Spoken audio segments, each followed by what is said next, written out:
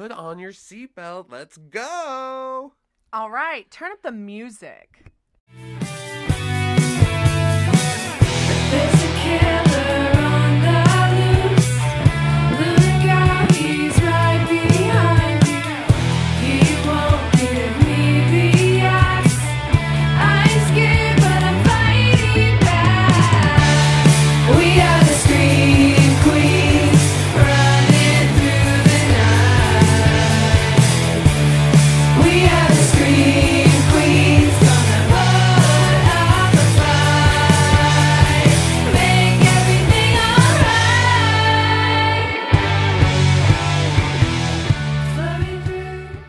Welcome to Scream Queen's Horror Road Trip Podcast.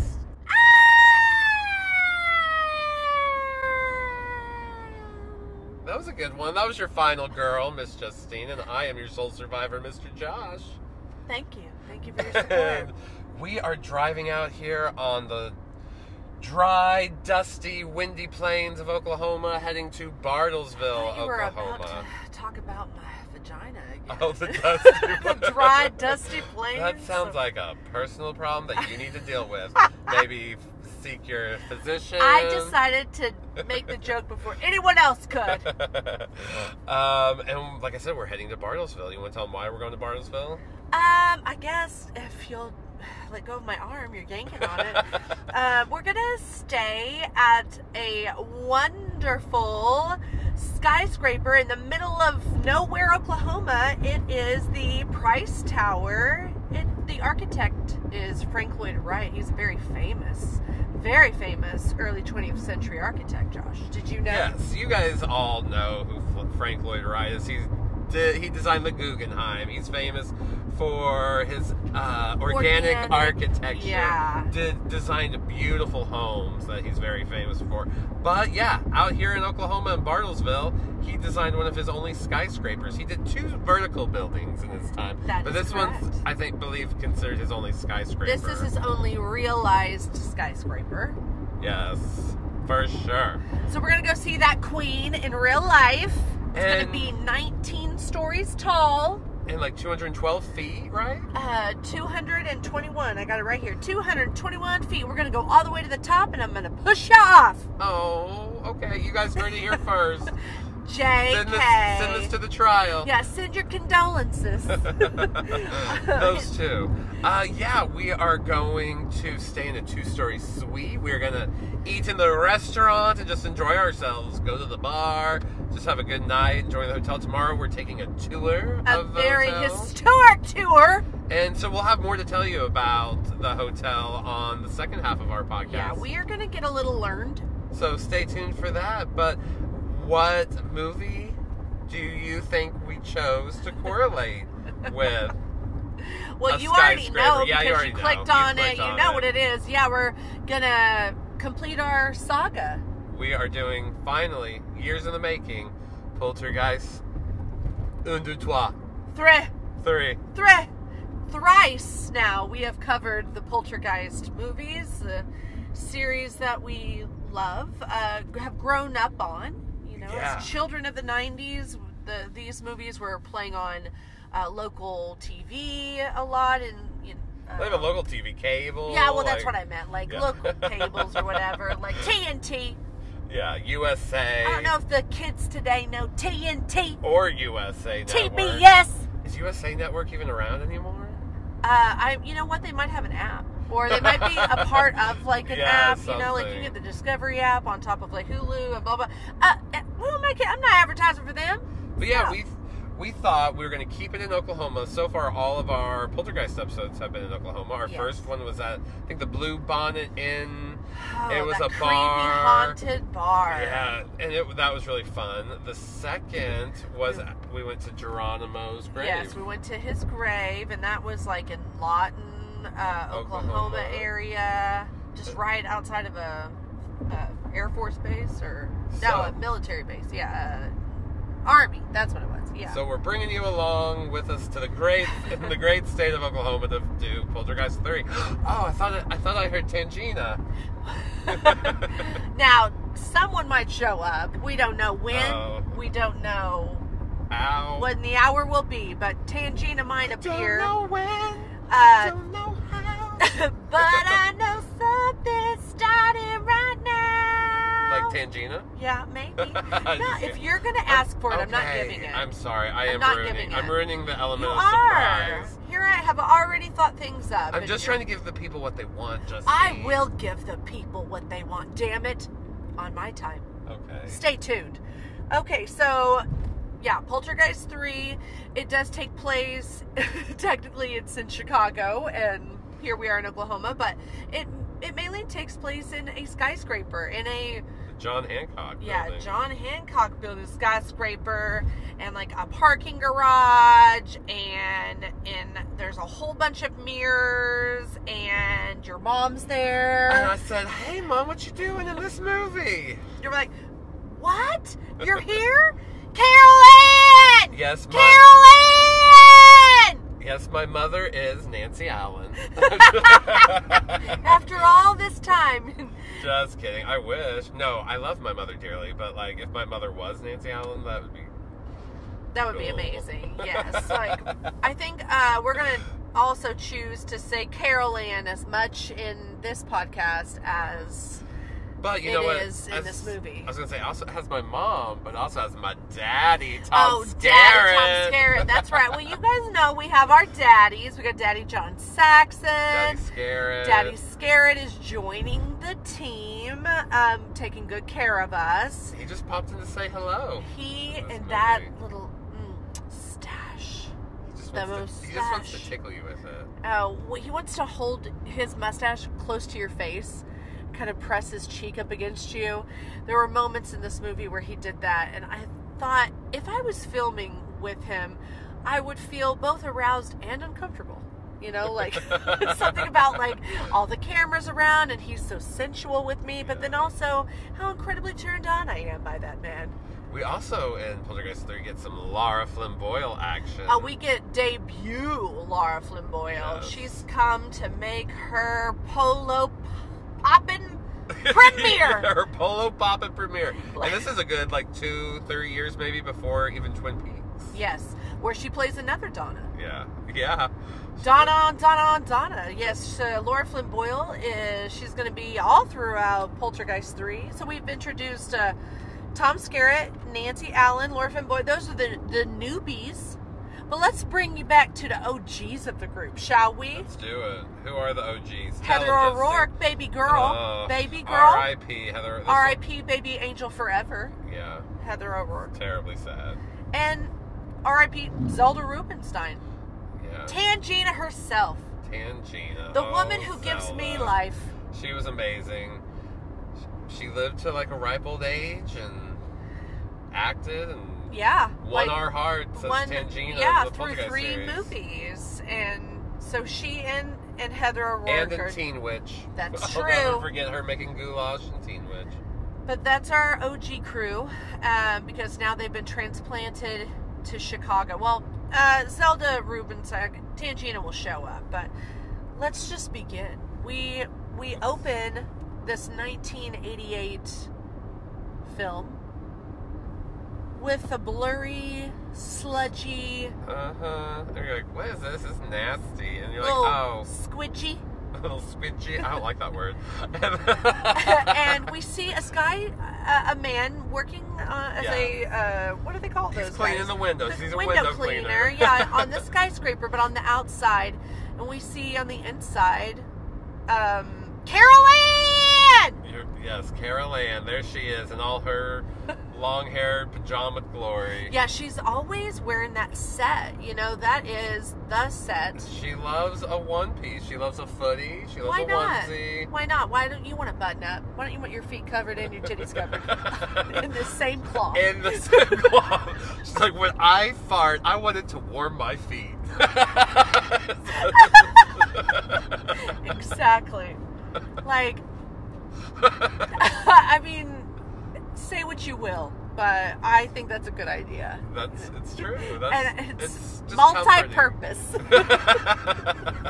So we have Carol Ann, and she's sitting watching a window cleaner, as you do when you live in the high-rise. comforting. you know, I just have to take a pause here. You know, please, Josh, tell me if you know. There's got to be a schedule. You've got to know when the window man is You're like, coming. oh, I forgot. Our side of the building's getting clean this week. I got to make sure not to have my titties or my taint out this week. Yeah, Josh is... Everybody knows Everybody that knows. Josh loves to whip his taint out, okay? Like, in the most obtuse of places. Yeah. He's just, like, at an angle, I'm like, hey. showing us his dangle. You're out of control. I'm out of control. And we are in the opening scene of this movie, out of control. So Carol Ann's watching the window washer. So this sweet little... And it's like an old man, and that old man turns into Kane, right, all of a sudden. Yeah, because, you know, when we left off in Poltergeist 2, which in itself is such a great movie and brings that Reverend Kane into your nightmares for the rest of your life. And he was played by Julian Peck? Is that right? I forget. He was wonderful, though, and had such a scary presence. Oh, terrifying. But he Yeah. passed away, I think, of cancer. And I feel like, I can't tell if this is the new Kane is really an old man or someone they just put makeup on trying to look like the old Kane. Yeah, well, and then there's several, because we have all these mirrors that come into play. Yeah, and there's like Carol Ann turns lots into of... Kane later. There's a lot going on. But yeah, so we do have a moment where Carol Ann, she walks up to the window, and she's, you know, they've been smiling to each other, the window cleaner man and her, but then he descends, like, to go down to the next story, so she wants to see from, you know, up higher. But when he looks up at her, it's Kane's face. It's Kane's face for just, like, a second. And she's like, She's frightened. Oh. She flees back. She is taken aback. In her very, like, 80s designed room. Yeah, lined with mirrors, which is kind of cool in a high rise. It's maybe the only place that can work. Yeah, because at it's night a you little just terrifying. your whole room is twinkling. Yeah, like and you the could look and see outside. the city. You know, Yeah, like that's kind of cool. But it is like you're just always staring at yourself. yes, and there's something about having to look. I mean, I'm fucking like, gorgeous, if I'm eating a but fucking like burrito yeah, I or don't want to something see in my room Uh-uh. at like 3 a.m. No, I don't want to be shamed by all the by mirrors around. me watching myself eat. I am a good-looking gal, but I don't want to watch myself taking that huge, extra long grilled burrito that from Taco Bell that I've like just drizzled a whole bunch of like extra habanero sauce or what's that, like Diablo sauce, you know? I don't want that, okay? But I Nobody guess wants Carol that. Ann doesn't mind it at all. Her whole family loves that. Loves it. Actually, the whole building loves just Yeah. glass and windows and mirrors. It's a theme, perhaps. Yes, it might be a theme. And so she looks down, he looks up, he looks like Kane, and she's like, oh my gosh! And then in walks RoboCop's lady. Yes, Nancy Allen, the De Palma dame herself. The De Palma Muse magician. She is a madam. She's been in a lot of De Palma movies. She was married to De Palma. Mhm. She was also in Hal Ashby's like The Last Detail. Like she's in all the RoboCop movies. She's a very Love some Nancy Allen. well loved actress. Yes. She's fierce. She is such a look. I mean, she's glam. Mm-hmm. But she has these cherubic cheeks. Yes, just like Carol Ann. So it makes sense that she's playing her aunt, and she comes in. She's like, "Hey, baby girl, get ready for skew." She said skew? Get ready for skew. And she's like, "Oh, I don't want to go see that therapist and go to my skew." Well, yeah, so she, you know, like she's in there telling her Aunt Trish, which we find out is actually Aunt Pat Because Trish is déclassée. Déclassée. Did you know that if your name is Patricia and you go by Trish, you're déclassée? I mean... And I thought if you went by Pat, then you were like androgynous. But remember the... Oh, yes. Isn't that like the old laugh? SNL? Like, Yeah. oh my God. Yeah, Pat. But, okay, so Aunt Pat is checking on Carol Ann, and then in walks Uncle Daddy Baby Man. Okay, his name is Bruce. And they're just newly married, only been married a year. He has a daughter that's played by Laura Flynn Boyle, who is Donna. And they're all cohabitating really nicely. They all seem to really get along. Donna likes Carol Ann, you know, treats her like a little sister. Yeah, And Donna's like 17, or, 16, 17 years old. Mhm. and we catch them like making breakfast, and they are just drizzling the cereal all over their chests. But anyways. And then they decide, all right, fine, we've got to get to work, we've got to get to school, and we really find out what this skyscraper is all about. Yeah, there's like a mall. It's basically like a little city. And Yeah. we're going over some. Ooh. We're going over some stuff that's tickling my butthole. Oh, I just got a little, right in between me. A little right between me. Yeah, so they're like, all right, let's get in the elevator, and there is a kind of immediate jarring movement that happens, and we hear this And everybody, yeah, you hear laughing, and everybody's cold, so everyone's like overcompensating, wearing like all their heavy stuff. And the elevator, all the glass and all the buildings starts cracking, and they have to run down to try to meet up with a friend because they gotta make their carpool. Yeah, Carol Ann and Donna have got to get to school, and they drop Carol Ann off at her own like little school for the gifted. Yes. And they have some funny banter in the car with the people that pick them up. You can tell Donna really likes one of the boys that's in the car. Yeah, that's in the carpool.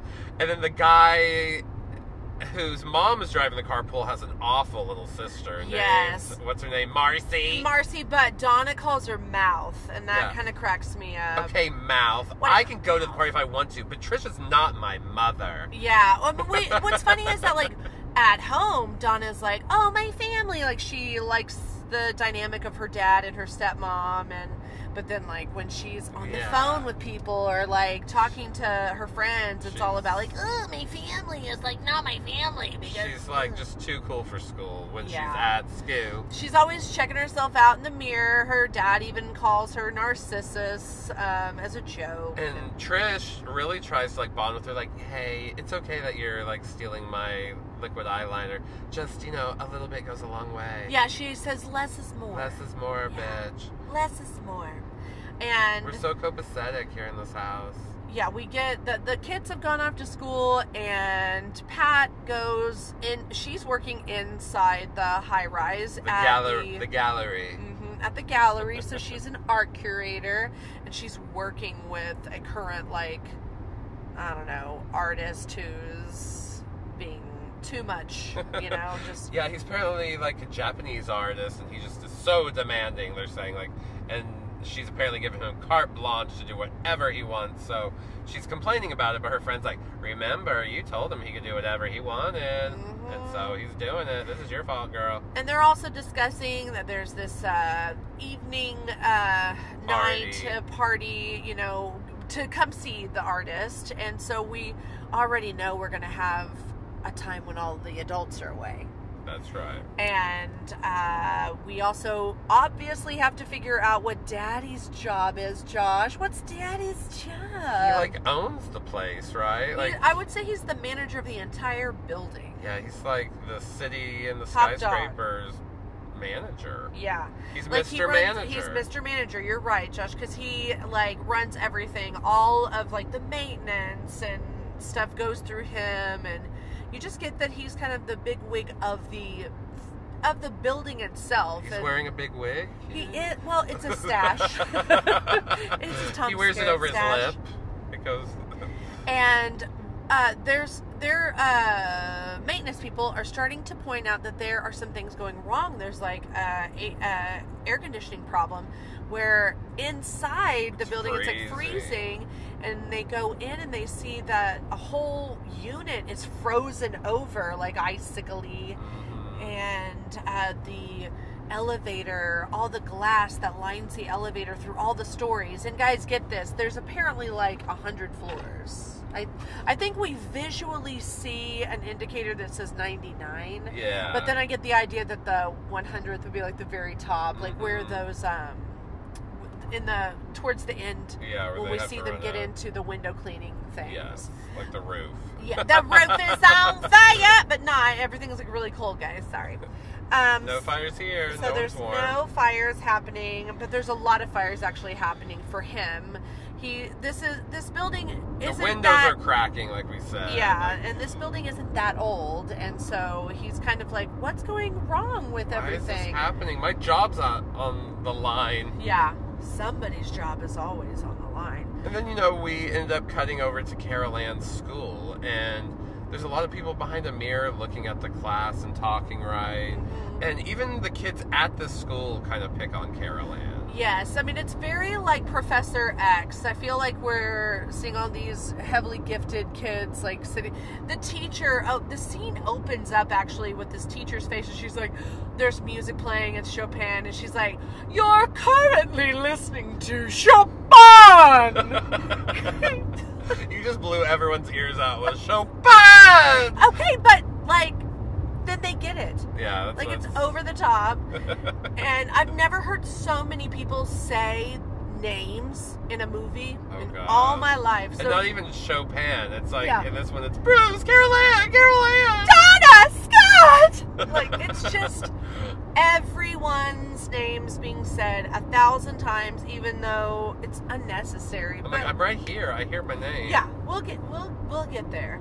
But where are we? We're at the school. We're at and the school. We get this zoom out of these people that are watching the classroom, Mhm. and You start getting the point that all these kids are under some kind of therapy. The main professor, like the dean of the school, is like a therapist, and he's talking about them. And one guy's like, "Hey, it looks like that blonde-headed girl's looking right at me." And he's like, "Well, do you think she is?" And he's like, "Yeah." He's like, "That's because she's a manipulative little, just like Bitch. goes in on her," talking about how Carol Ann basically mass manipulated everyone in her entire neighborhood to think that there were ghosts, and that she has her family convinced now that there's ghosts. I feel terrible in a way. I'm like, okay, so his name is Dr. Seaton.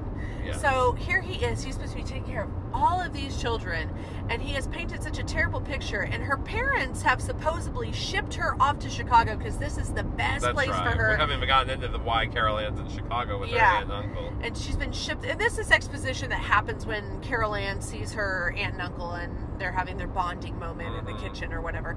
But she's been shipped here to go to this like school for these gifted and talented kind of like kids.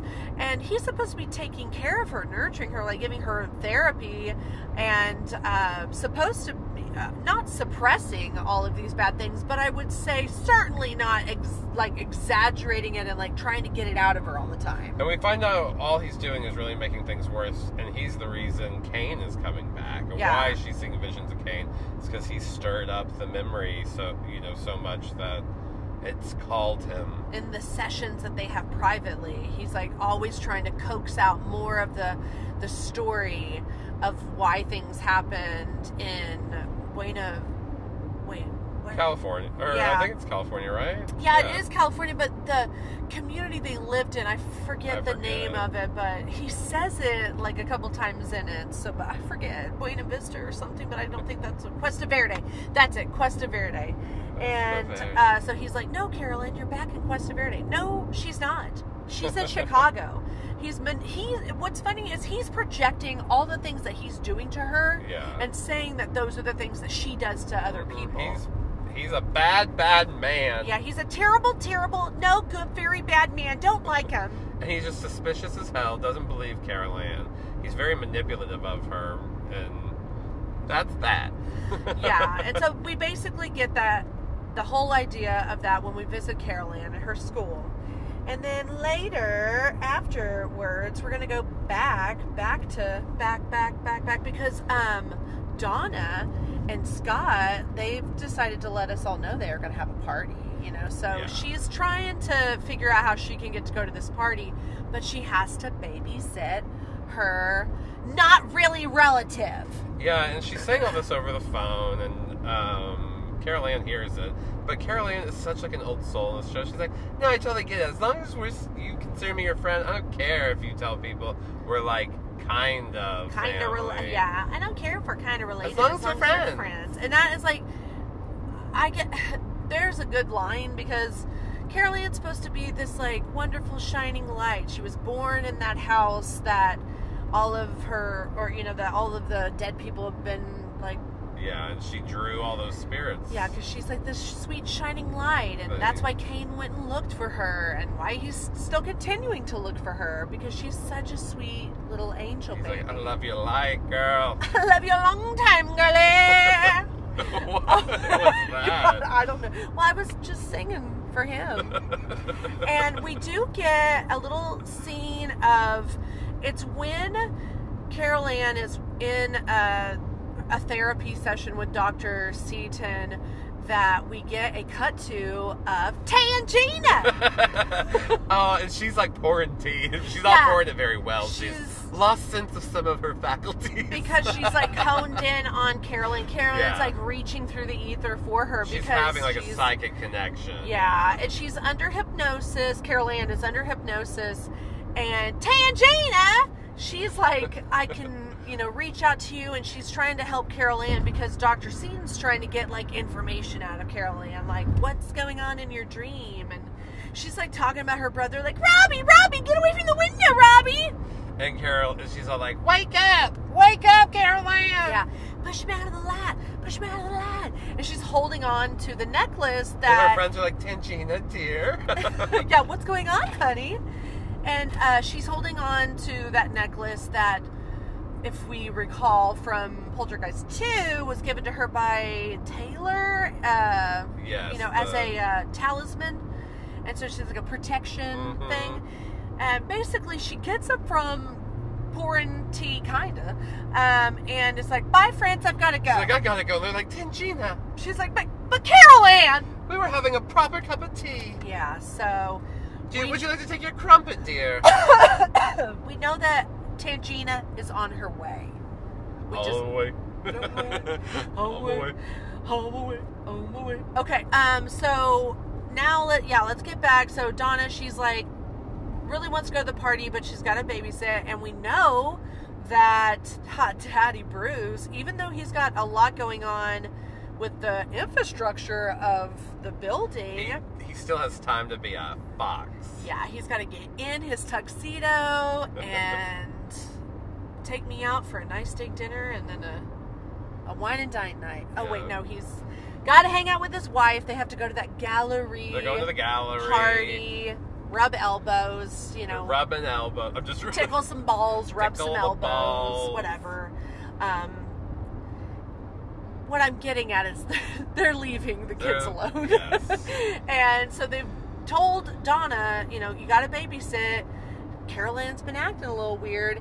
And they've all also experienced weird things. Aunt Pat, while she's getting ready for the party, witnesses how her husband's reflection in the mirror is like hella delayed. Yeah, and Donna at one point sees and hears Carol Ann in the mirror while she's getting ready, and then she turns, opens the door, and there's Carol Ann, and Carol Ann says what she just said in the mirror. Yes, we get we're starting to get this like mirror play, And like a disconnect with the mirror. Maybe there's like spirits in the mirror that are looking like them, everybody. taking on their visage. Yes. Looking at their undergarments. And so this is when Carol Ann actually hears her saying this stuff about, like, she's not rich. She's kind of my relative. But she tells her anyways, like, no, go to your party. I'll cover for you. Don't worry, girl. I got you. She wants her to be cool for school. So Donna decides that she's going to go. She leaves Carol Ann in her little onesie. And when she gets to the party, though, the mom is there and decide not to go to the party. And said, like, the party's over if the noise gets too loud. Yeah, that was kind of strange in a way, that they, like, were having a party at the house. But, I mean, I gather that's why they finally decided to go to the pool. And Donna wanted to come off as really, really cool. Yeah, so she offers it up. Yeah, because at first she's like, no, we can't do this. No, we can't go down there. But I do have the keys to the pool, and the John Hancock building does have a big pool, and it's apparently like maybe just in America, like the highest up pool. Oh, look at you! The highest up pool. That's highest up pool. Our pool is the highest up. So I don't know about y'all, but like my pool's really high up and such. So, How would you say that correctly? It's up really high. it's up. It's how you're saying. My pool's the highest up. Stop saying it like that. You don't actually say that word like that. Highest up.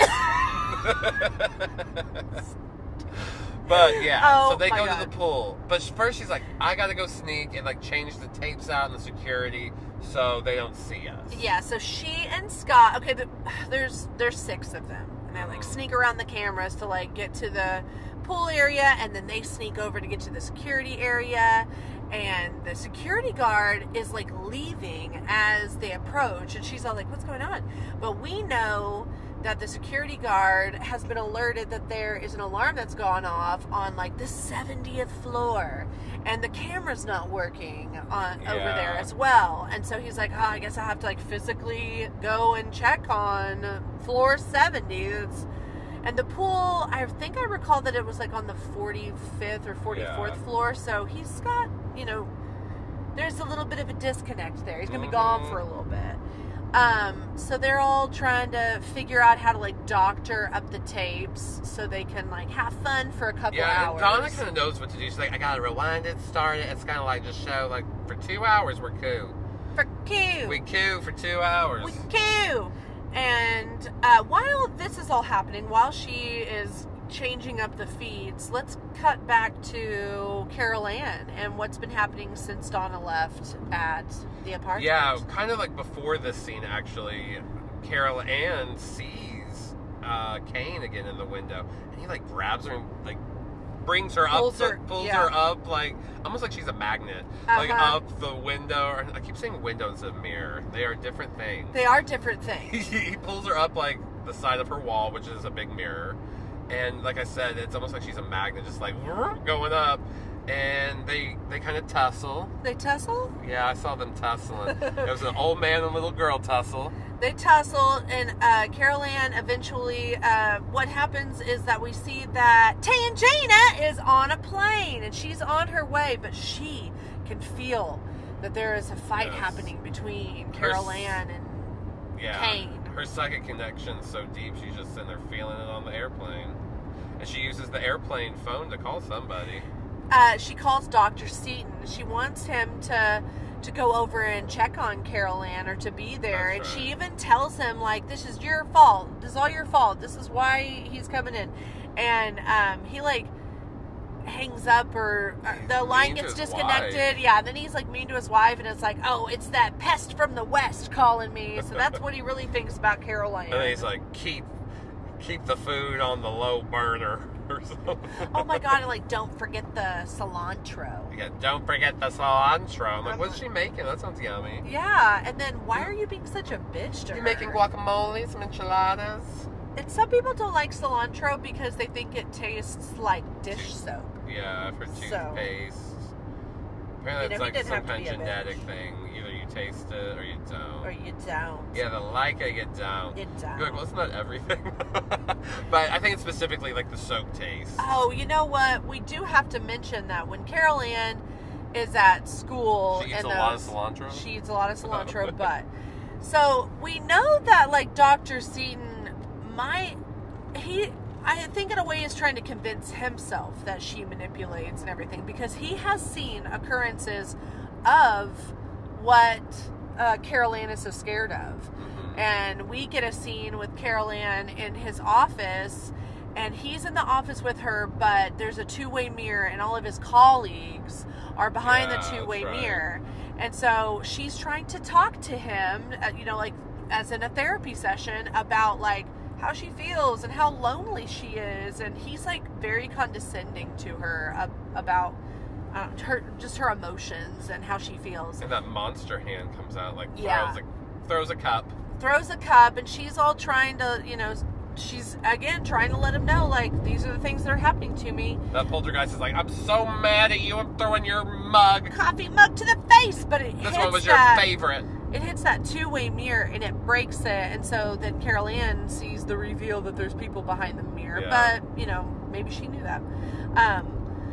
And Then we have him, Dr. Seaton, trying to like explain away that whole situation, even though he saw this like grotesque hand come out of the desk and He's throw like, the I'm mug. falling for it now. Yeah. He decides to like try to manipulate the situation and was like, don't you see it, guys? She's trying to get us to believe that we saw something, but in actuality, because he points to one of the colleagues of the lady, and she had a coffee mug, and he's like, you broke it. Like, I feel he's like kind of like just rewriting the moment. It's true, yeah. But, so she has that tussle with Kane. Yeah. And so, while they're up there fixing the videotapes, they see Carol Ann, who's now, like, traumatized, scared, like, once more, running around, like, in the parking garage. Yeah. So she's fled the apartment and is running around the parking garage. And so they're like, well, shit, we gotta go get her. We're in trouble. And they have her in that onesie again, you know, like with the little feetsies, and she's scooting around, running around the parking garage, and constantly hearing her name being called by Kane. He's like, we love you, Carol Ann. Carol Ann, we love you. We would never hurt you. We never hurt you, honey. Carol Ann. Carol Ann, honey. It's so much Carol Anning. Oh, they say it like a million times. I did read I think that's a the little bit official trivia. count, is a million. It's a million. I did read the trivia, and I think it's 121 times. That's like a million. That's crazy. Yeah, there isn't really much difference between 121 and a million. And a million. Not when it just comes to like a 98-minute movie. You hear Well, Carol honestly- Ann, that's like at least one Carol Ann a minute. Everybody, let's just count how many times they just say people's names. Because we'll get to where Scott and Donna, they make it into the parking garage, and they're looking for Carol Ann. And Carol Ann has fallen into A puddle. in the parking garage. There's a little puddle of water. And they're like, Carol Ann, are you swimming? Because that's kind of like got a reflection. It's like a mirror. And so she's like now fallen in. She's holding on. And Donna, from like, I don't know, 50 feet away, starts screaming as she's running, Carol Ann! Carol Ann! Carol Ann! Carol Ann! And she won't stop saying it. But y'all are the only people in the parking garage. Like, that's the only person you would be talking to. Why don't you just scream for help? Maybe someone Yeah. could come help. How come it's not like she's trapped or she's gonna drown? Like, no, it's just her name over and over again. And so they're trying to pull her out, but instead they get pulled in. Yes, and then finally Carol Ann gets pulled in, and then the puddle is just a puddle again. Yeah, that's just a regular old boring puddle. I tried to step in a puddle once, and I didn't go into like a mystery world with Kane, and You didn't? I didn't. Oh. I was disappointed. This Oh, movie I have. set me up for a lot of failures. Well, maybe it's just you, because I've had my own Rev Kane puddle moment. Rub it in my face. We now we have 3 missing people on our hands. So the kids in the pool, they finally get caught by the security guards, and then the security guards go to the gallery and they tell Uncle Daddy. And Bruce has to go talk to him, and then he's like, all right, I'm going to talk to your mamas. Yeah, but they're like, where's Donna? Where's Scott? And where's Carol Ann during all of this? Y'all are all swimming and stealing shit from the market and Like, where is everybody? They're drinking like, underage. And they don't know. Like, we just wanted to go for a dip. A dip, baby dip. A dip. So the kids go away. Like, everybody goes away except for Uncle Daddy. And then the pool freezes over. And so does hell. And then pops out Scott. Yeah, Scott. They go down to the pool again. Or no, were they just talking to everybody at the pool? Yeah. And so they turn around, and here pops out Scott. Everything's turned to ice now inside the pool. It's all frozen. And he's frozen. He's like covered in icicles. And it looks like those clumps from your refrigerator. When your refrigerator like over ices. Yeah, like when you need to defrost and you've got to 'cause it's- defrost it. That's yeah. what he looked like. You're right. And he looked like what it would look like if you got a little brown ice mixed in too. Well, Josh, that's when you take your poo-poo water and you freeze it. I've only done that a couple times. Shit. Yeah, so he's like out there frozen, but like Uncle Daddy is like shivering him up, you know, like patting him down in all the right places, and he's starting to get a little warmed up. He starts saying like, they've got Donna. They've got Donna. And He's like, who? And they're like, he got Donna. That's all he can say. And he's like pointing to the pool, the frozen pool, and then Dr. Seaton shows up, and he's so like, it's Carol what? Ann, right? Or like a fake Carol Ann, or I mean Tangina. Yeah, Tangina does show up, but not at this very moment. Oh, okay. But Dr. Seaton is like, what happened? Because when he looks, the pool's not frozen anymore. And so now we've got to like figure out where everybody is. And they also have to go and get Pat and find out where Donna is. And so then Tangina comes along and she's like, I'm here. And she's all reading their minds, and they're all like talking about, or Dr. Seaton's trying to like set them straight and be like, no, this is just a manipulation of Carol Ann. Tangina's like, I don't think so. No way. Here I am, Carol Ann! Carol Ann! And then all of a sudden she like falls to the ground, right, and turns into like a mummy. Yeah, like, I mean, we're really speeding up all of this, but that's okay.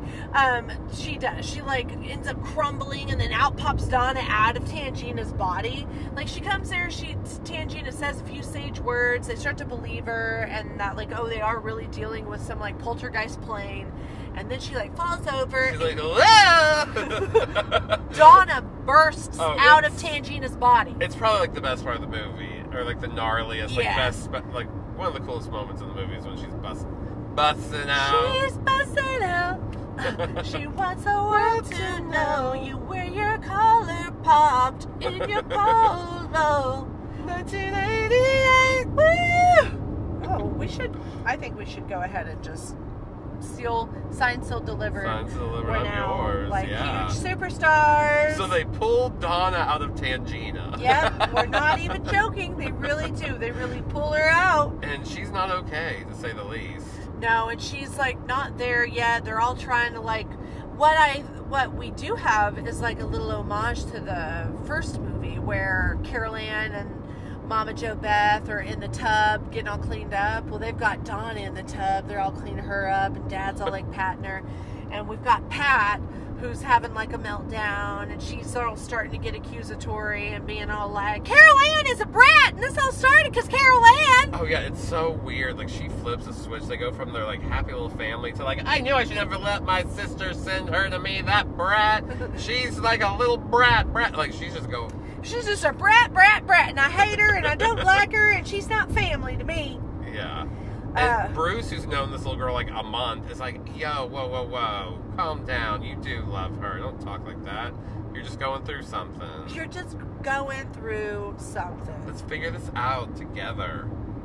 But Tangina had mentioned, you know, the other side, and there's this moment where Daddy, Uncle Man, Brucey baby, and Pat, they're like running around through all these floors. They're still trying to find Carol Ann, and Tangina, and they're all locked in this meat locker, and the pigs are coming alive. They're all frozen pigs, and they're all like oink, like coming alive. That's pretty gross. It is. And then like it starts to flood, and Tangina comes out of the flood water. Yeah, it's this effect that they do where it's obviously like they're shooting straight down into like a hole and it's filling up, but they're trying to make it look like it's everything's upright. Yeah. And Tangina's supposed to be standing up, but it's obviously she's laying down because you can see the pressure of like, I'm saying this rudely, but like the pressure of like her double chins or down. You know, it's obvious that she's laying down. Well, and her hair too, like how her hair is laying. But it's okay. It's all right. It's because the main point is she hands them that necklace of hope and like, love.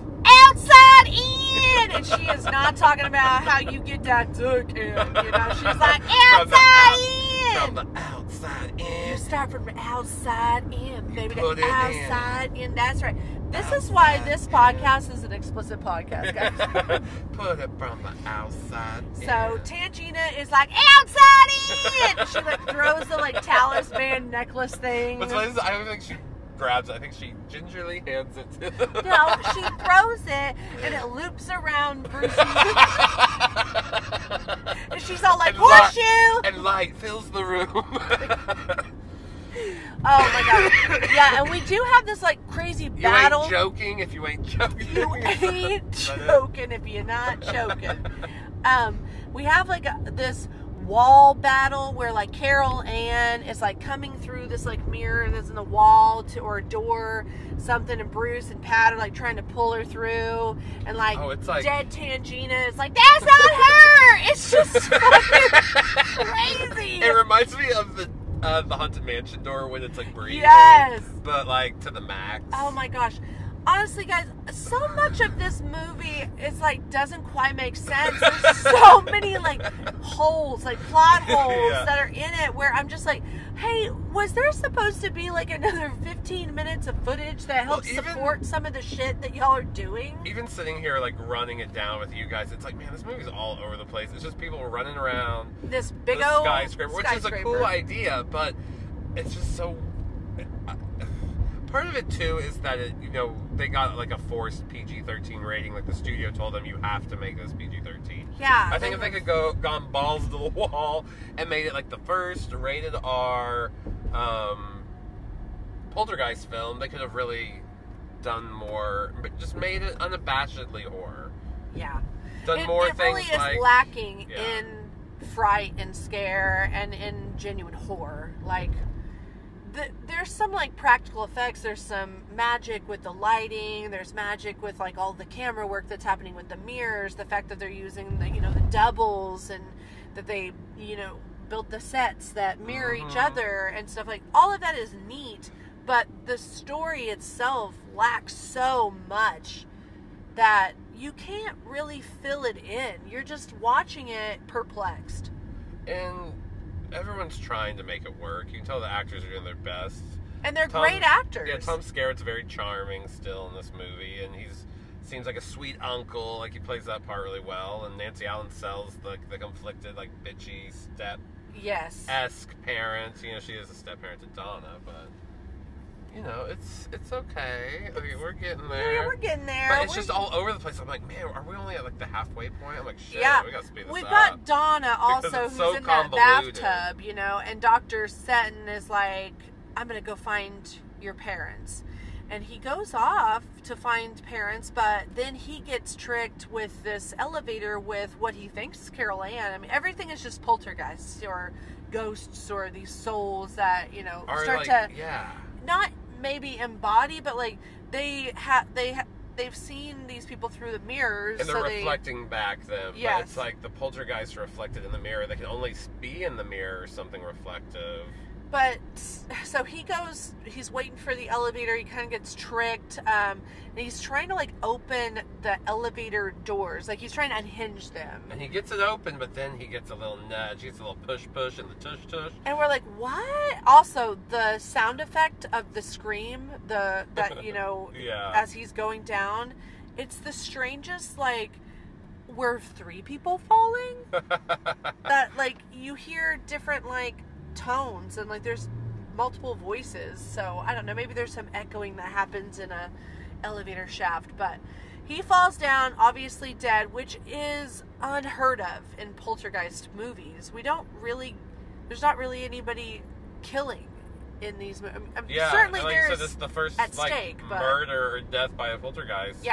We've had franchise. like the death of the grandma in the second one, and she died natural causes, we're left to assume. I mean, Carol Ann helped her kind of over the other side, or it was kind of. And we get Tangina here who sacrifices herself, but a murder, like somebody killing someone, we haven't gotten that yet in a poltergeist movie. Nope. And it's Donna, but it's not Donna. But I get why they're doing it. And they say it as she and Scott, or not Scott, they're just like the poltergeist people are, but in their skin. It's so hard to explain. Yeah. But she says like, and they thought it was her because there's so many cameras around, and that's like something they don't even follow up with in the movie. It's like, this is one of those holes, because all of a sudden Donna and Scott are out of the mirror walking around, because remember he pulls Yeah. her face. So that's kind of like a tugs weird... and tears 'cause skin off her all face. the other times they could only operate pretty much within the mirror. mirror. But maybe this is when they finally come out, because later Kane is like in the face of... Yeah, maybe they've broken Yeah, that maybe wall they've because broken Carol out Ann has now. been taken over to the other side. But maybe we just figured out our issue. But Okay. Fine. maybe. But I caught one time when I was watching, but I was listening to what Donna says is like, and they think it's her, that like the cameras are going to pick up Donna pushing Dr. Seton down the elevator shaft. Yeah. Because there's still going to be a dead body at the end of this movie, right? Like, he's dead. He's real dead. They find him, Pat and Bruce do, when they're trying to get through the elevator shafts. They find him, and he's on top of an elevator, but just floors he's down. He's just like taking a little ride. He looks like he's just draped over. They don't go for a lot of gore in this movie. That's why the scene where Donna does pop out of Tangina is very shocking, because I haven't really seen anything quite like that in this series. Typically, it's like, we get the nasty skeletons and stuff in the first, or like the vaginal wall in the first, things like that. But this is like real body horror. Yes. In part 3. Definitely. We don't have those big CGI effects of the monster, like, protecting the doorway in the first one, where Jo Beth is like screaming in her underwear. And, yeah, so the doctor's dead, which, yeah, he's the bad guy of the movie. He's the human bad guy of the movie. Yeah. We don't like him. He was up to no good anyways, for no reason. Like, why does he have all of this adverse feeling towards a child? It was almost like his negative dark energy really helped bring all this about again. Yeah. It's kind of hard to figure him out, because I don't understand why he approaches Carol Ann with... It's like he's just working in the wrong cruelty. profession. Like, he just really doesn't like children, but... Yeah, what if that's how he treats all of his patients, and none of them end up having what he has diagnosed them with? Huh. I hadn't thought of that yet. Very interesting. Very interesting. Okay, but yeah, so he's dead. He's goner. Bye-bye. And now we kind of just have our core group. We've got Bruce and Pat, who have now been... they've fought their way and burst through into the parking garage. And now they're in the parking garage, but the parking garage is covered in ice, and all the cars are covered in tons of snow. And it looks like The Shining up in there. And then there's this weird, like, cars are attacking them, and they're... Now it's Christine. Knocking into each other, and then all of a sudden, the ice is gone, and the cars aren't on fire, and then... Yeah, they've been, like, running around on their knees, crawling, screaming. It's another one of those scenes where everyone's screaming, like, Bruce! Bruce! But they're the only ones there. I just don't understand why is that what why aren't you saying, like, I'm over here, this is my voice, like, to locate. Why does it have to just... And then all the ice, like you said, all the ice and stuff disappears, but they're all wet. Yes, and then it's like, it rains for a second there.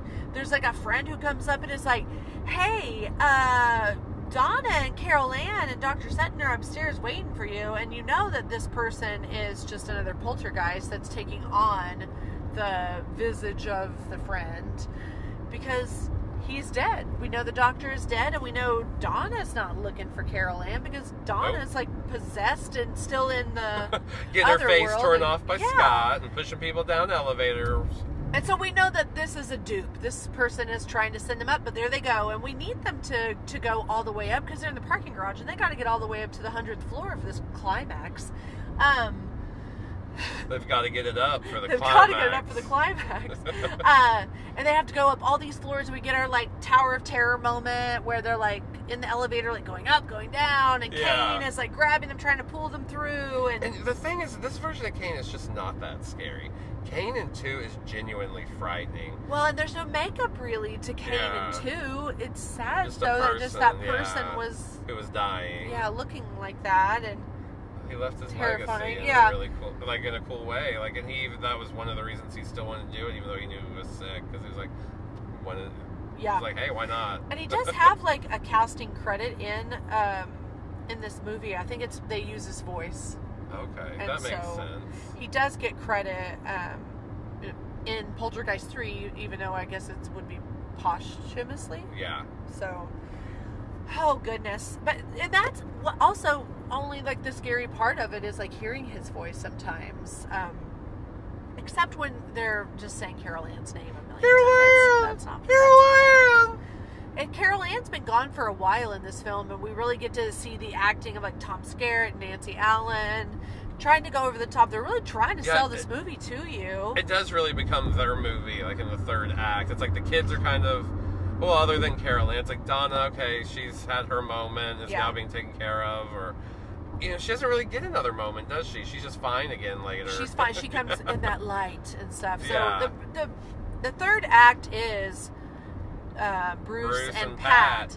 And it's their arc. It's Pat's arc from being like a, I don't know, kind of like a duplicitous aunt who we thought we had genuine moments at the beginning, and maybe we did, but, you know, the building itself could have been corrupted, and her feelings could have been corrupted, and maybe that's why she starts calling her a brat. Maybe she doesn't feel that way. It's That's how I feel. I bet it was something along those lines, mixed with just like the fear of like, what did I bring into my home? Yeah. Everything was fine before Exactly. little Carol Ann came, even though I've loved her. Now it's like, shit. She's really effing it up for everybody, and she does mention, you know, that that's her family, that Bruce is her husband, and she feels like Donna's her daughter, and she's like, I do want to make this right now. Like she's the one at the end.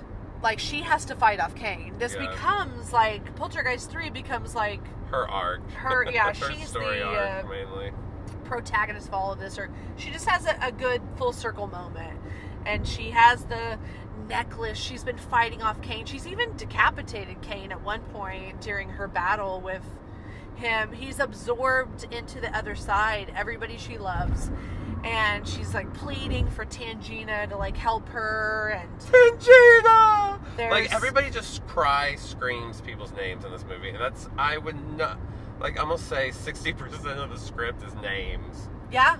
When it comes to dialogue. I mean, y'all correct us, bring us the facts, but we might exaggerate a little bit, but yeah, I'd at least say 50% is name. Is a person's name that's being said over and over again.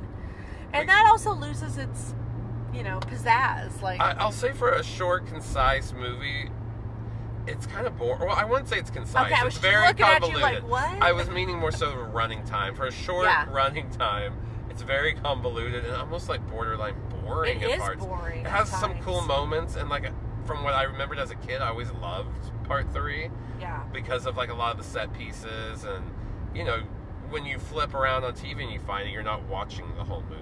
There's some redundant scenes that are happening. You know, I feel like we've already been there a couple of times when we get to the end, and it is just Pat, and she's like pleading, and then finally she's battling, but it's like battling with her words. She's just like, Tangina said that if someone loves them on the other side, then it'll all be okay, and they'll come back. And I don't know. I'm like, really? If that was it, like, if love always prevailed, then She's like, I feel thought like all we this wouldn't have was these occurrences. She's like, I thought all this was bullshit until I got really, really scared, and now I'm gonna, let's do what Tangina says. Like, so here I am, and I love you, and and this is when they've gone to the top. They've gotten on the window washing machine.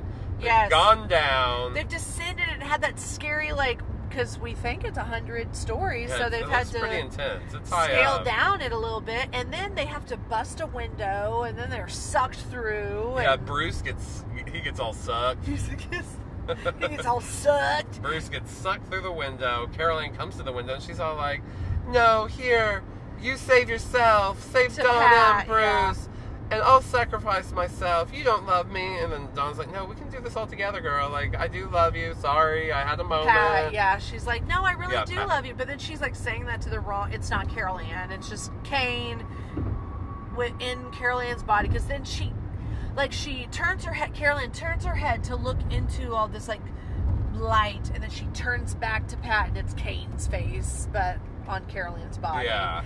And that's kind of like probably one of the only like jump like moments. But it also like, kind of looks like she has a funny mask silly. on. Yeah, but then it kind of gives me Halloween 3 like vibes the witch. Okay, It is one of the only big jump scares of the movie, though. Yeah. Kind of works. And it's pretty late in the movie to be having a jump scare, but so we're at let's get to the end where she is like, I've got my necklace, Kane, you're not gonna win. I've got love. And then finally Tangina shows up and like, spirit Tangina. Nancy Allen goes through that window because Carol Ann disappears, and it's like a winter wonderland up there. And I do like how that looks. It's one of and the she's more... in that like silver gown. Yeah, just like the shot. It looks really cool. Her hair is wet but like damp, wavy. And she just like, I'm sorry, she's serving fierce. Like Nancy Allen is gorgeosity. And that is one of the things about the movie. Like the imagery sometimes is better than the movie as a whole. Like some of the things look really cool. Concepts are really cool. It's just not... It's like if you showed me some pictures, some stills of it, I'd be like, oh yeah, this looks like it's the makings of a really great movie. And then they edited it terribly together. And it just didn't have enough like substance in the writing. And yeah, it probably just wasn't there to begin with. Just Especially wasn't there. The script, they're saying, Carol Ann. But once they're inside, or Nancy Allen is inside the building. It's now back into their apartment. It's like back to this winter wonderland. And she's pleading with Kane. She's decapitated Kane. Tangina comes back and she's like, I'm the one with the power. I'll lead you to the light. Oh, Tangina! And yeah, Nancy Allen Pat is like... keep saying Tangina. Oh, we're just trading name for another name. And Tangina takes Kane into the light. She very sweetly, she takes his hand. She's like, come with me, honey. She turns around and she tells Pat, like, you did good, baby girl. You did real good. She's like, yeah, Caroline, I could have done this in the last movie, but I wasn't ready to sacrifice myself yet. Sorry, girl. I'm there. I don't know what she's you like, saw, but if I have to suffer through one more goddamn tea party. Yeah, I was just about to make a tea joke. Like, you saw how I was pouring tea. I'm just 1 foot out the door, okay? I'm ready to go, darling. Here we go. But she does. She leads Kane to the light, and then Pat's standing there just screaming into the light like, Bruce, Donna, where are you? Carol Ann? You gotta get those names one more time.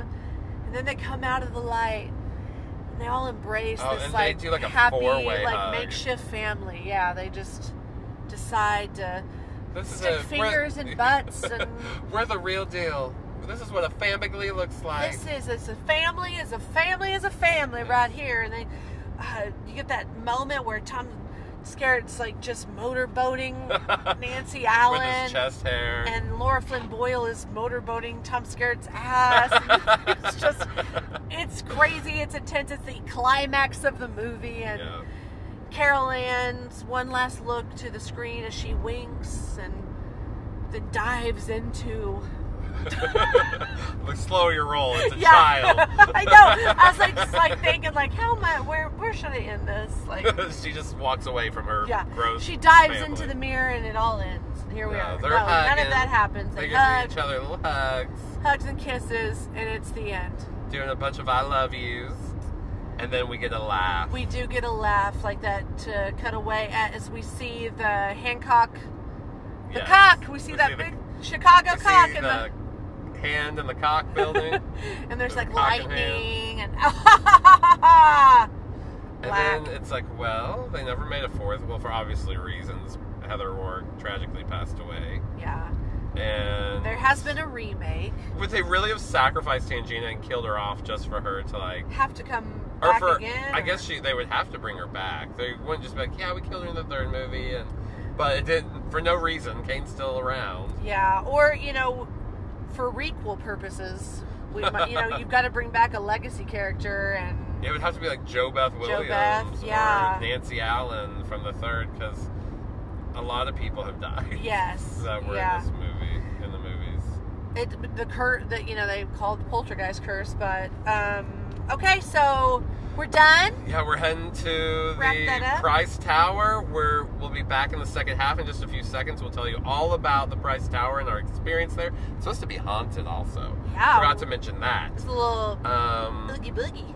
And we'll give you our final thoughts on the movie, our Knive ratings, favorite scenes, and tell you what's coming up we got some big news, guys. That's worth sticking around for.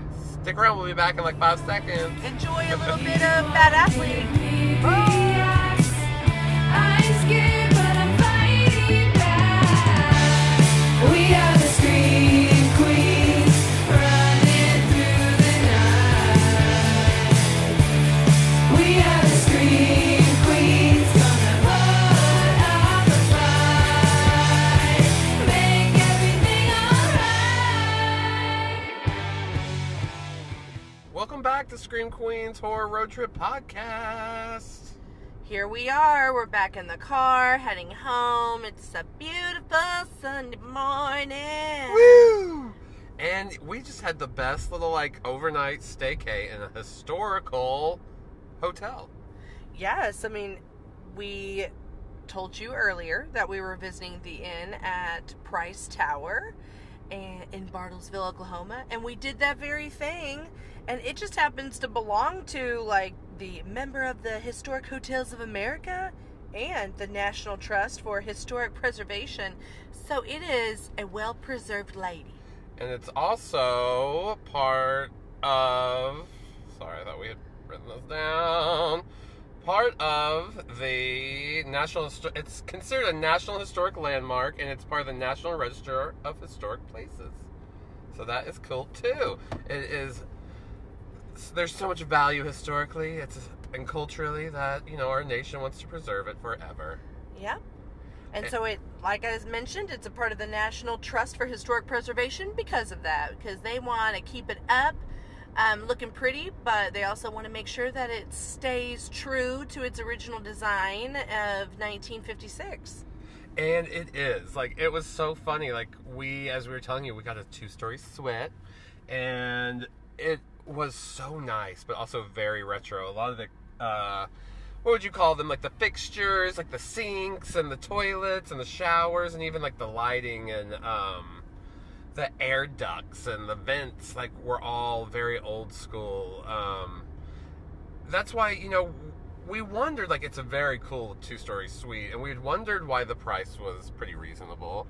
And I think that's a big reason is because of the accommodations aren't like new and pristine and modern, and you know, it's definitely like a flashback to the 50s when you get into your room. Absolutely. I walked in there and I kind of felt like I was in an old like Disney clip that you see from time to time where they'll show like Walt Disney walking around in what looks like his office, and everything just seemed so very of that time. I was taken back. Like there were like seats that were built-in furniture to the walls, and like Josh had mentioned, the fixtures were very much of like 1956. And that, I guess, is why. It's because you're not going in there getting the amenities like an LED bathroom, what is that? Glass mirror. And you're not getting those like waterfall bathroom shower fixtures. But you're just going back and seeing what it would have looked at a different time. And It was nice. Yeah, it was really nice. Our shower was really cool. It had like this weird step down with like a seat in it. It was very retro, very cool. And the hotel itself, like you can see it as you're driving to town. There's other taller buildings because Bartlesville was basically built by oil barons. You know, the Phillips 66 headquarters are there, and there's a big Phillips 66 building, and the Price brothers themselves were also like oil barons. Yeah, and it was commissioned for the Price. It's commissioned by Harold C. Price for his H.C. Price Company, which is oil pipeline and chemicals. That's right. And they still have like their bedrooms and their offices preserved way up on the top 2 floors. And they're currently renovating like the restaurant that's up on top, so we didn't get to dine up there. We dined below. Yes. Had a few cocktails. Copper restaurant. That was fun, but what was interesting about our little dining experience is kind of how we figured out what was going on in the community. Was we went down in the cafe and we're like, where is everyone? And they're all outside because there's this festival, which was wonderful. We happened upon like a multicultural festival right outside our hotel.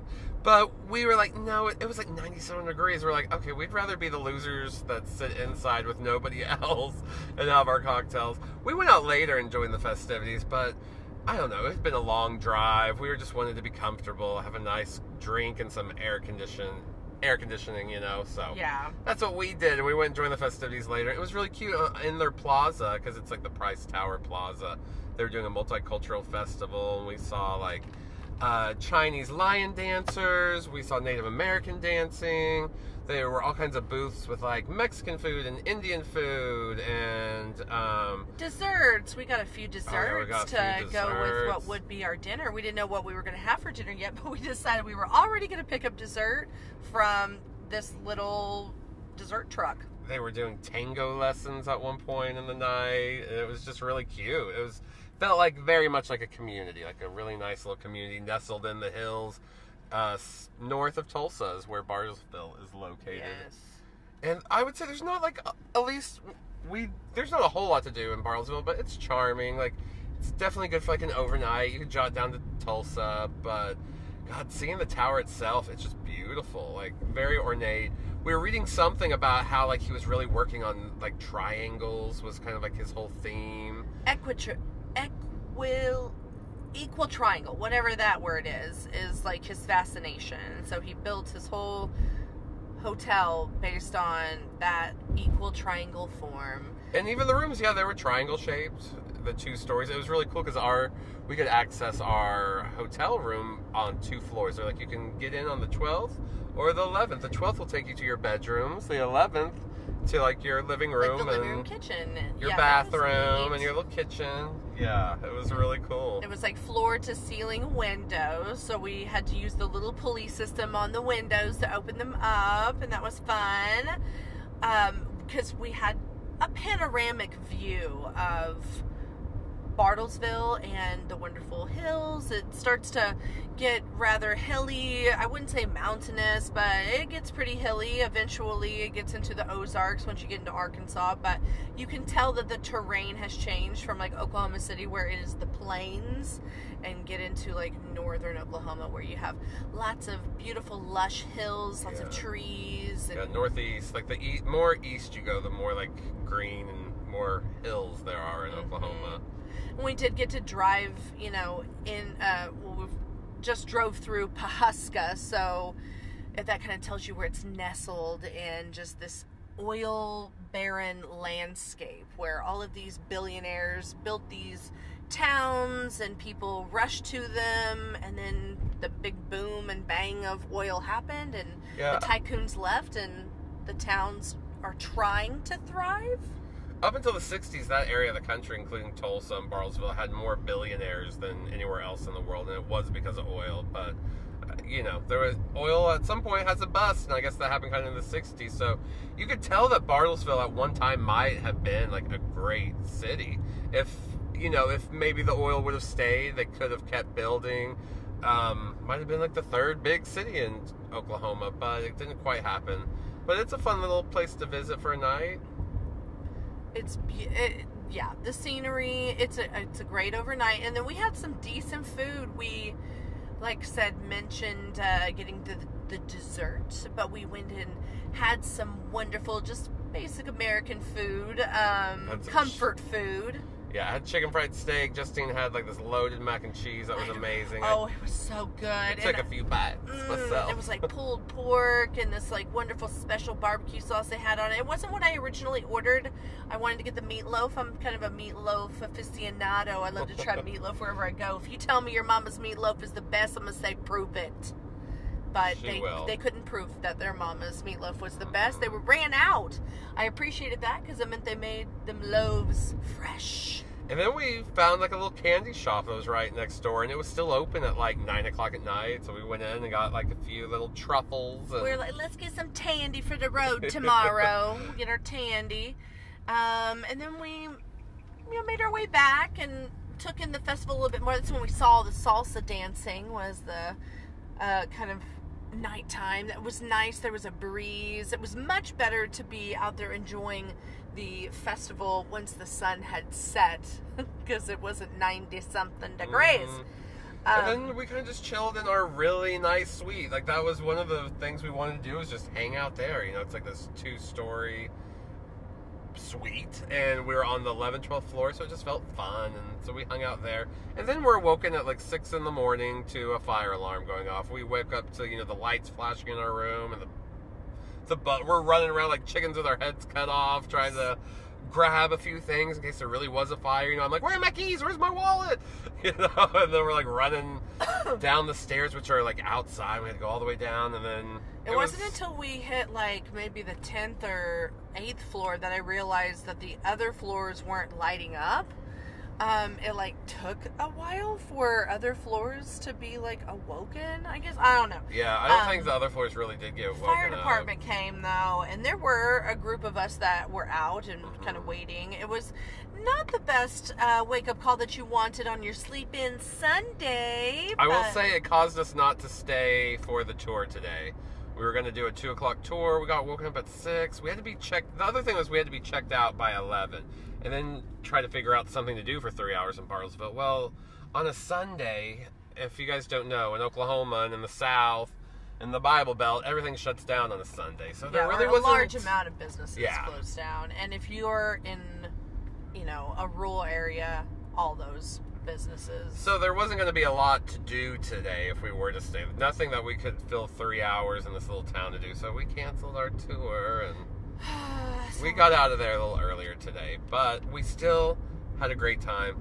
It is very much worth seeing Frank Lloyd Wright's only realized Skyscraper. It is an architectural wonder.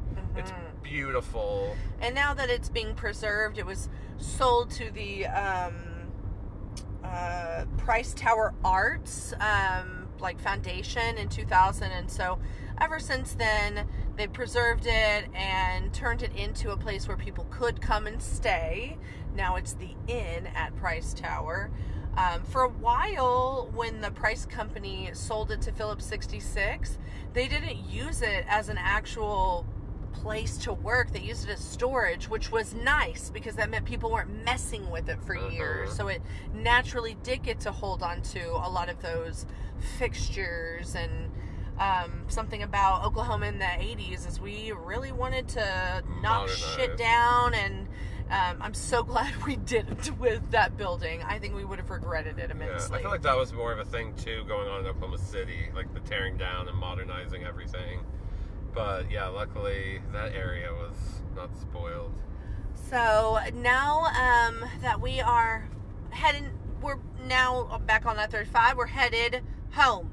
And we are going to just give you our review, recap. We've already done that. What are we doing? Yeah, we're just going to give you our stabs, our knives. Well, first we're going to do our favorite moments. Yeah. And then, like we always do, do you have a favorite moment? Or I'll go with mine because I know I have one. And I mentioned it earlier. The best part of the movie is when Donna is coming out of Tangina's body. Yes. That whole scene is probably like the most frightening. And they're like, okay, there's a cool idea here. This is something interesting that I haven't seen before. It's kind of one of those only moments in the movie is that, which is kind of sad because not even the stuff leading up to that. I do like the whole puddle, them falling into the puddle and then coming out Tangina. That would be, I guess, my favorite moment. Okay, well, my favorite moment is them falling through the puddle, and I kind of ended it with like Scott coming out of the water or the pool area. Yeah. It's all snowy, just mainly because I like that it's using some like CGI and it's not using it too terribly. And the idea of all these elements like being in the water and it being icy. And it was kind of scary. I guess like that's one of the moments where you have something at stake. They think she's going to be drowning. Other than everyone screaming Carol Ann 1,000 times. Carol Ann! That scary arm that keeps showing up, pulling them all in. There's just a moment where you're like, oh no, what is Scott and Donna and Carol Ann going to do? And how in the hell are we going to get to the end with this? It probably is the most tension-filled moment. Because a lot of the other stuff is really goofy, especially like the climax of this movie is so like, okay, whatever, guys. Like with Tangina giving her the necklace and Pat being like, Tangina! You know, over and over. There's just like not a whole lot of tension. There's not any dread in this movie like the first two really accomplished. There's things I really want to like. It's one of those from my childhood when I think back on it, I'm like, oh, that's a fun movie. The skyscraper, the puddle, the car, the garage scenes, But it just, when you actually sit and watch it from start to finish, it's hard. Yeah, there's some huge gaping holes of information or even just like substance where the actors themselves do quite well to convey emotion. You're just kind of like, I just don't know what you're emoting. I don't know. There's just not a lot at stake, like we've mentioned. And I do love all of the camera work that they do, especially with those mirrors. The idea that they had stand-ins that would have to, really like time themselves well to really buy it. Yeah. You're believing that they're looking at themselves. Yeah, I don't think we talked about that in the first half. A lot of the mirror imaging was like double sets. Like there was a double set, there was someone on the other side pantomiming, doing everything the other actors were doing. Not all of the mirror work, but you pretty much things when the camera is straight on to the mirror. I feel like they had like you mentioned, like all these great elements. It was like a stew of great elements. Mm-hmm. Maybe a good idea, but then like when you really flesh it out, it was a very watery stew. Yeah. That stock was not very flavorful. Yeah, I hate that I'm giving it like an analogy with stew, but it's all the ingredients might have been quality, but it was just overworked, overcooked, whatever. It's definitely, if I'm gonna rank my poltergeists in order, I think I really like 2. I might put 2 above 1, 2, 1, 3, even though 1 is amazing. They're just different. They go off. 1 is, like we'd mentioned, more of the haunted house-esque kind of scary movie, and then you have 2, which is like, no, this is a bad guy. Here's your bad guy. We don't like him, and Kane is a really bad guy. Mm-hmm. He's just not scary in 3. Is the problem? He's so scary in 2. It just without that same actor just loses some of its punch. But yeah, star ratings. You go first. I'm gonna give it 2. I'm gonna give it 2 knives, not stars. Yeah, stars. I don't know what show I'm on all of a sudden. He thinks he's Siskel and Ebert. Well, they did Thumb, so you. Well, who's the people that do the 5-star? I give it 5 stars. I don't know. A lot of Michelin people. stars. Like a lot of people give stars, but we're giving not knives. Us. We're giving knives, and I'm giving 2 full knives, not a halves or anything. Just 2 full knives, 1 for each hand. Yeah, I was gonna go 1.5, but I'm gonna give an extra half for Tom Skerritt. So I'll mustache, go 2 knives also for that. Get a whole half just for Mr. Daddy Skerritt and his delicious mustache. And don't worry, guys. Just because we didn't like this movie, we have some big stuff lined up. Some movies that we really enjoy coming up. And we have a really big trip coming next month. And let's tell them, drum roll. Drum roll. Oh my gosh, guys. We are going to Salem, Massachusetts. We are going to do a double episode. Uh-huh. They'll be released a month apart. They're not both going to be dropped in October. October, we are bringing you Hocus Pocus. Hocus Pocus. September 30th marks Hocus Pocus 2 dropping. Yep. And so we're going to bring you Hocus Pocus and visit the locations where they filmed, and so fun. It's going to be. It's one of those, like, the child in me is going to be bursting, and we're going to be visiting a lot of places in Salem, and we're going to also cover The Witch. That will be November's episode. Is Robert Eggers. We were just saying Roger Ebert. Yeah. I was like, oh, I love. The Witch, so that should be exciting. That's October and November, so you know what's coming up, and then we'll have some kind of Christmas episode for you in December. That'll round out our burrs. So, stay tuned, guys. Yeah. We're so excited for what's coming up. I hope you guys are as well. Thanks for listening. Thank you for giving us reviews and ratings on Apple Podcasts. Please continue to do so. That really helps us. appreciate it. Thanks for following us on our social media platforms on Instagram, Twitter, Facebook, all the places. Going to our website, screamqueenspodcast.com. We love you. Thank you for your support. You guys are the best, and we will catch you next time. Goodbye. Bye.